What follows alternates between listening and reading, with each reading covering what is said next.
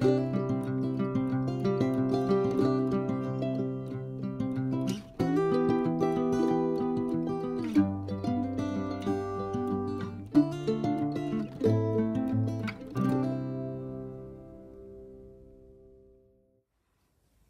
morning everyone, thanks for joining in today. In this season I've been discussing different types of hernias, and so far I have discussed epigastric hernias, umbilical hernias and Spigelian hernia. If you want to know what a hernia is, then I'll leave a link below for you to have a look at, and it'll explain to you in very simple terminology, very simple words, what a hernia is actually. Today I'm going to talk about a very common type of hernia and a very important hernia called incisional hernia or a surgical hernia. Why is it called an incisional or a surgical hernia? Because this is the only type of hernia which happens through a surgical scar. So when a surgeon makes an incision on the tummy, which is a cut on the tummy to do an operation, that scar can sometime break down or become very weak, and through which the hernia comes out. So let's discuss this further. As most of us know, that abdominal operations are very common. They are performed for different conditions like appendicitis, gallbladder problems, bowel problems, stomach problems, blood vessel problems, etc., etc. So very common operations to be performed in general hospitals. Between 5 and 30% of these scars that are made for these operations can cause an incisional hernia. Why is there such a big difference? 5 is 1 in 20 chance, 30 is 1 in 3 chance, which is quite high incidence of developing an incisional hernia. Bigger the scar on the tummy, the bigger the chance of having an incisional hernia, because there is more area for the scar to break down. That is why keyhole operations, which are performed through very tiny scars on the tummy, have a very low incidence of incisional hernias. It doesn't mean it does not happen with keyhole operations, but the incidence is far lower than big incisions on the tummy. Also, emergency operations have a slightly higher incidence of developing incisional hernias as compared to elective operations.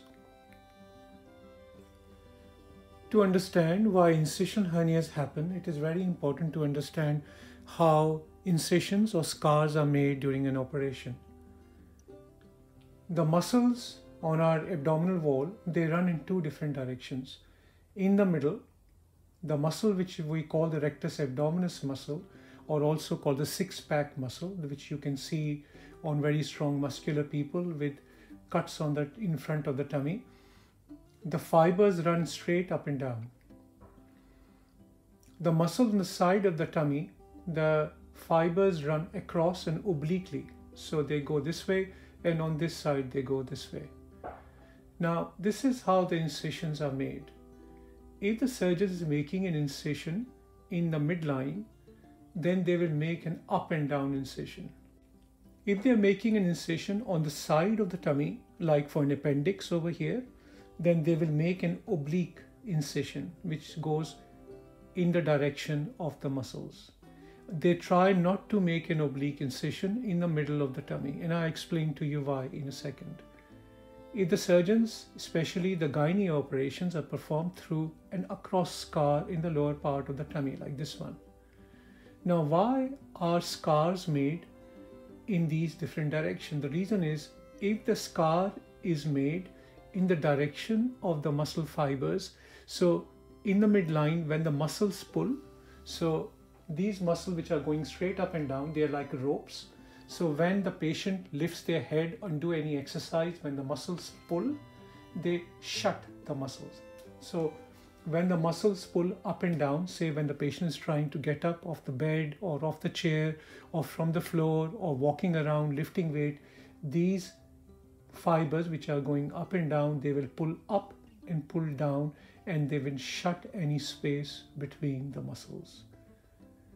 On the side of the tummy, if the incision is made up and down, because the muscles are pulling in this direction, if the incision is made up and down, when the muscle pulls right and left, the incision will open up even more if it's made up and down. That is why the incision is made obliquely in the direction of the muscles. So when the muscles pull left and right, the incision itself will shut like a shutter. Same thing happens lower down. Now keyhole operations are a bit more different because keyhole scar is so tiny that whichever direction the muscle pull, it makes very little difference to having a hernia through the scar. If the scar is closed properly, or even if it's done in the right place, then the chance of hernia developing is very, very small. So what increases the risk of developing an incisional hernia? Any condition which is going to make our muscles weak or put them under too much pressure or stretch them too much will increase the risk of incisional hernia.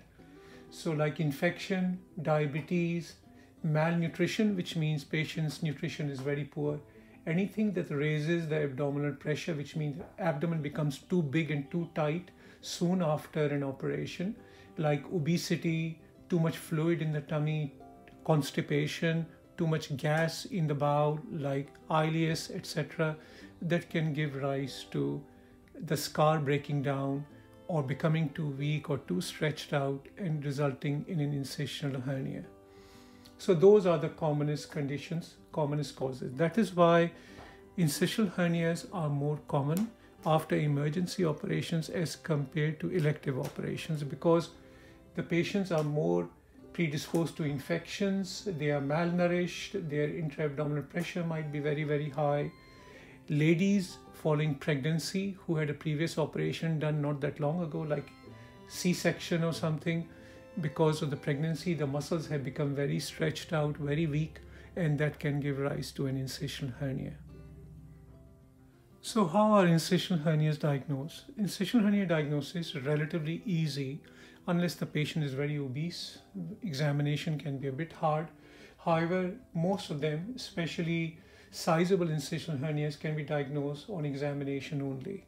Very small incisional hernias which are difficult to feel, or the patient is very overweight, they can be a bit hard to examine, and in those patients, ultrasound scan or CT or an MRI scan helps in diagnosing an incisional hernia. So what are the complications of incisional hernias? Incisional hernias, because the scar is bulging under the skin, can be quite ugly. Second thing, they can cause discomfort and pain, especially very large incisional hernias. Also, pain is a sign of obstruction or strangulation. Both of these are quite serious complications of any hernia, including incisional hernia, and that can make the patient very unwell and sick. What is the treatment of incisional hernias? Some incisional hernias which are causing very little discomfort to the patient have got no signs of obstruction or strangulation, and the patient is perhaps not very fit for the operation. As I explained earlier, some of these patients can be quite unwell, they can be quite malnourished, might have risk factors like uncontrolled diabetes, blood pressure, obesity, etc. If the incisional hernia is not causing many problems, then it can be left alone. However, large incisional hernias or incisional hernias which are causing pain, discomfort, obstruction, strangulation will require an operation. Very large incisional hernias in the tummy will require usually an open operation, which is reopening the old scar, repairing it either with non-absorbable sutures or using a mesh repair on top to strengthen the weak muscles. Smaller incisional hernias can be repaired with keyhole operation, again by using either sutures or a small mesh to repair the hole in the abdominal wall to repair the hernia. I hope you found this video informative. If you did, then please do remember to like and subscribe and support our channel. Thank you for watching, and until next time, I'll see you very soon. You take care.